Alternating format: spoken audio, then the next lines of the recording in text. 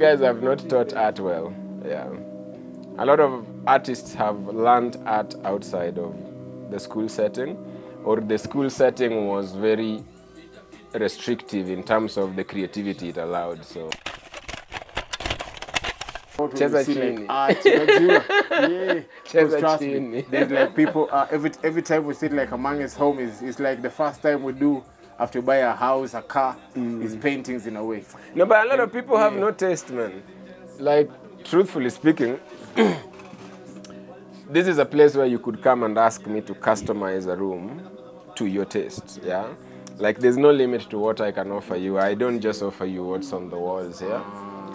If it's about a mural, we could sit down with you and I'll discuss an idea. If you want your room to really be a space station, or a child's room to really be a jungle, this is something that you can give me that creative challenge, and then it's a different canvas, you know? But I feel like people don't really know how to consume art. They walk around on the street, they see somebody at the car window with something on a box that has been replicated a million times, but you know, and because their wall is empty and they really weren't taught what good art looks like, I would say that really the majority of Kenyans need art school. They need an art education, an art appreciation class. And this goes even for their tastes in music.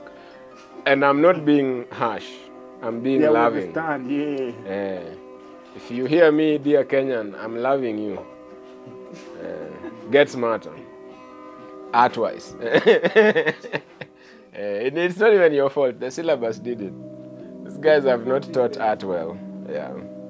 A lot of artists have learned art outside of the school setting, or the school setting was very restrictive in terms of the creativity it allowed. So what can I say?